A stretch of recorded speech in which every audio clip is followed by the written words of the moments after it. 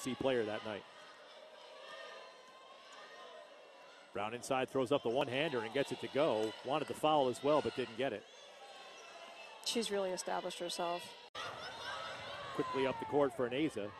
She'll try to get a jumper to go and does. Sorrell Ineza. And that's more to how Hofstra wants to play. They want to get the ball up quickly, fronting at times. That help defense has to be there for her. Henry takes it away there as she overplays the passing lane. Gets the bucket to go with the left hand.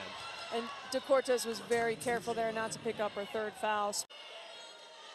Vert with 6. Gets the ball ripped away by Valcourt. She'll go the other way.